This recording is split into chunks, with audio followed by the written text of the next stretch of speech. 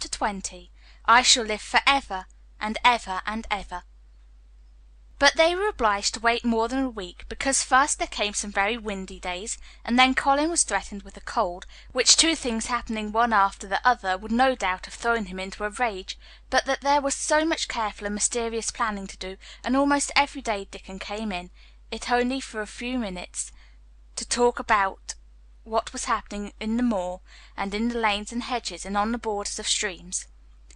The things he had to tell about otters and badgers and water rats' houses, not to mention birds' nests and field mice and their burrows, were enough to make you almost tremble with excitement when you heard all the intimate details from an animal charmer, and realized with what thrilling eagerness and anxiety the whole busy underworld was working. "The same as us," said Dickon, "only they have to build their homes every year, and it keeps them so busy they fair scuffle to get 'em done." The most absorbing thing, however, was the preparations to be made before Colin could be transported with sufficient secrecy to the garden. No one must see the chair carriage, and Dickon and Mary, after they turned a certain corner of the shrubbery and entered upon the walk outside the ivied walls. As each day passed, Colin had become more and more fixed in his feeling that the mystery surrounding the garden was one of its greatest charms. Nothing must spoil that. No one must ever suspect that they had a secret.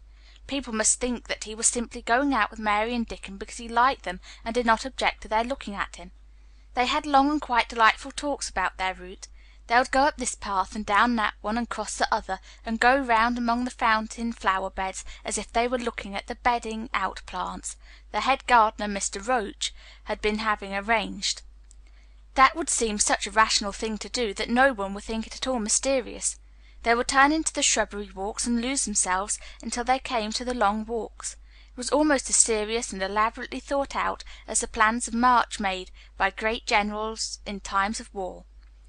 Rumors of the new and curious things which were occurring in the invalid's apartment had, of course, filtered through the servants' hall into the stable yards and out among the gardeners, but notwithstanding this, Mr. Roach was startled one day when he received orders from Master Colin's room to the effect that he must report himself in the apartment no outsider had ever seen, as the invalid himself wished to speak to him.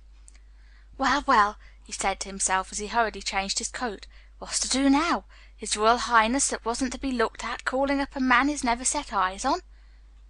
Mr. Roach was not without curiosity. He had never caught even a glimpse of the boy, and had heard a dozen exaggerated stories about his uncanny looks and ways and his insane tempers.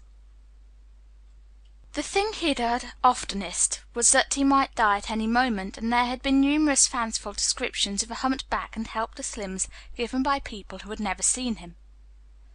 "Things are changing in this house, Mr. Roach," said Mrs. Medlock as she led him up the back staircase to the corridor onto which opened the hitherto mysterious chamber. "Let's hope they're changing for the better, Mrs. Medlock," he answered. "They couldn't well change for the worse," she continued, "and queer as it all is, there's them as finds their duties made a lot easier to stand up under. Don't you be surprised, Mr. Roach, if you find yourself in the middle of a menagerie and Martha Sowerby's Dickon more at home than you or me could ever be." There really was a sort of magic about Dickon, as Mary always privately believed.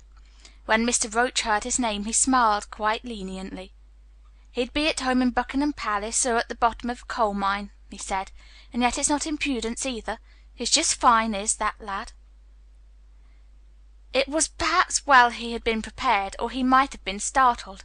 When the bedroom door was opened, a large crow, which seemed quite at home perched on the high back of a carven chair, announced the entrance of a visitor by saying "Caw, caw," quite loudly. In spite of Mrs. Medlock's warning, Mr. Roach only just escaped being sufficiently undignified to jump backward. The young Rajah was neither in bed nor on his sofa. He was sitting in an armchair, and a young lamb was standing by him, shaking its tail in feeding lamb fashion, as Dickon knelt giving it milk from a bottle.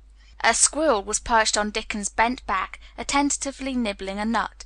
The little girl from India was sitting on a big footstool looking on. "Here is Mr. Roach, Master Colin," said Mrs. Medlock.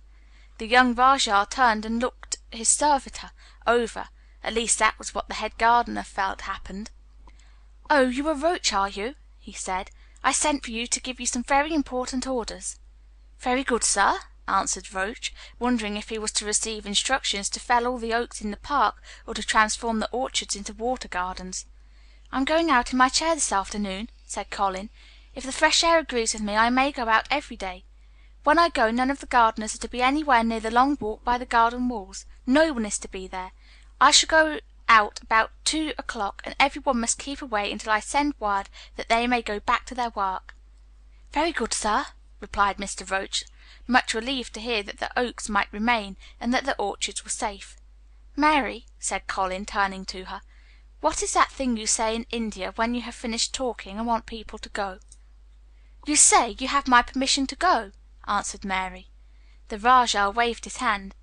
"You have my permission to go, Roach," he said, "but remember this is very important." "Caw, caw," remarked the crow hoarsely, but not impolitely.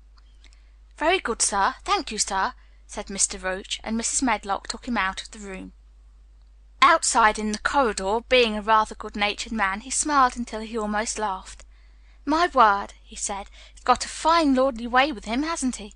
You'd think he was a whole royal family rolled into one, Prince Consort and all." Protested Mrs. Medlock. "We've had to let him trample all over every one of us ever since he had feet, and he thinks that's what folks was born for." "Perhaps he'll grow out of it if he lives," suggested Mr. Roach. "Well, there's one thing pretty sure," said Mrs. Medlock. "If he does live and that Indian child stays here, I'll warrant she teaches him that the whole orange does not belong to him, as Susan Sowerby says, and he'll be likely to find out the size of his own quarter." Inside the room Colin was leaning back on his cushions. "It's all safe now," he said, "and this afternoon I shall see it. This afternoon I shall be in it." Dickon went back to the garden with his creatures, and Mary stayed with Colin. She did not think he looked tired, but he was very quiet before their lunch came, and he was quiet while they were eating it. She wondered why, and asked him about it. "What big eyes you've got, Colin," she said. "When you are thinking they get as big as saucers. What are you thinking about now?" "I can't help thinking about what the garden will look like," he answered. "The garden?" asked Mary. "The springtime," he said. "I was thinking that I've never really seen it before. I scarcely went out, and when I did go I never looked at it. I didn't even think about it." "I never saw it in India because there wasn't any," said Mary. Shut in and morbid as his life had been, Colin had more imagination than she had, and at least he had spent a good deal of his time looking at wonderful books and pictures. "That morning when you ran in and said, 'It's come, it's come,' you made me feel quite queer. It sounded as if things were coming with a great procession, and big bursts and wafts of music. I've a picture like it in one of my books. Crowds of lovely people and children, with garlands and branches and with blossoms on them. Everyone laughing and dancing and crowding and playing on their pipes. That was why I said perhaps we shall hear golden trumpets, and told you to throw open the window." "How funny," said Mary. "That's really just what it feels like. And if all the flowers and leaves and green things and birds and wild creatures danced past at once, what a crowd it would be. I'm sure they'd dance and sing and flute, and that would be the wafts of music." They both laughed, but it was not because the idea was laughable, but because they both so liked it. A little later the nurse made Colin ready. She noticed that instead of lying like a log while his clothes were put on, he sat up and made some efforts to help himself, and he talked and laughed with Mary all the time. "This is one of his good days, sir," she said to Dr. Craven, who dropped in to inspect him. "He's in such good spirits that it makes him stronger." "I'll call in again later in the afternoon, after he has come in," said Dr. Craven. "I must see how the going out agrees with him. I wish," in a very low voice, "that he would let you go with him." "I'd rather give up the case this moment, sir, than even stay here while it's suggested," answered the nurse with sudden firmness. "I hadn't really decided to suggest it," said the doctor with a slight nervousness. "We'll try the experiment. Dickon's a lad I'd trust with a newborn child." The strongest footman in the house carried Colin downstairs and put him in his wheeled chair, near which Dickon waited outside. After the manservant had arranged his rugs and cushions, the Rajah waved his hand to him and to the nurse. "You have my permission to go," he said, and they both disappeared quickly, and it must be confessed giggled when they were safely inside the house. Dickon began to push the wheeled chair slowly and steadily. Mistress Mary walked beside it, and Colin leaned back and lifted his face to the sky. The arch of it looked very high, and the small snowy clouds seemed like white birds floating on outspread wings below its crystal blueness. The wind swept in soft big breaths down from the moor, and was strange with a wild clear scented sweetness. Colin kept lifting his thin chest to draw it in, and his big eyes looked as if it were they which were listening instead of his ears. "There are so many sounds of singing and humming and calling out," he said. "What is that scent the puffs of wind bring?" "It's gorse on the moor that's opening out," answered Dickon. The bees are at it wonderful to day." Not a human creature was to be caught sight of in the paths they took. In fact, every gardener or gardener's lad had been witched away.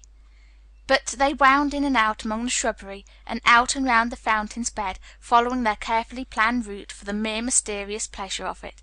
But when at last they turned into the long walk by the ivied walls, the excited sense of an approaching thrill made them, for some curious reason they could not have explained, to begin to speak in whispers. "This is it," breathed Mary. "This is where I used to walk up and down and wonder and wonder." "Is it?" cried Colin, and his eyes began to search the ivy with eager curiousness. "But I can see nothing," he whispered. "There is no door." "That's what I thought," said Mary.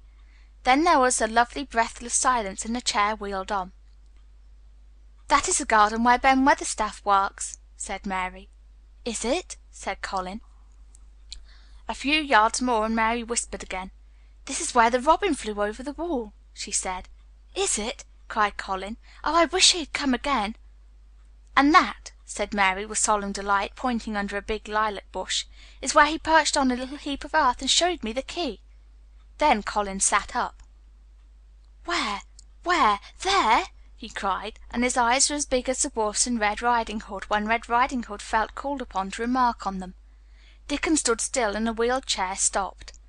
"And this," said Mary, stepping on to the bed close to the ivy, "is where I went to talk to him when he chirped at me from the top of the wall. And this is the ivy the wind blew back," and she took hold of the hanging green curtain. "Oh, is it? Is it?" gasped Colin.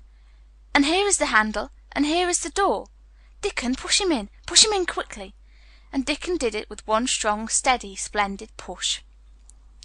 But Colin had actually dropped back against his curtains, even though he gasped with delight, and he had covered his eyes with his hands, and held them there, shutting out everything, until they were inside, and the chair stopped as if by magic, and the door was closed.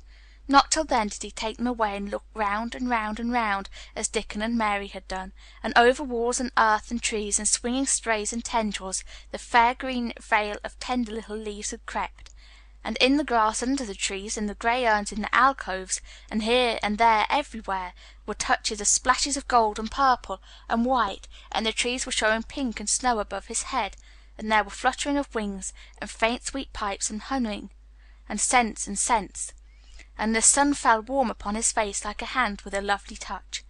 And in wonder Mary and Dickon stood and stared at him. He looked so strange and different because a pink glow of colour had actually crept all over him, ivory face and neck and hands and all. "I shall get well! I shall get well!" he cried out. "Mary, Dickon, I shall get well, and I shall live for ever and ever and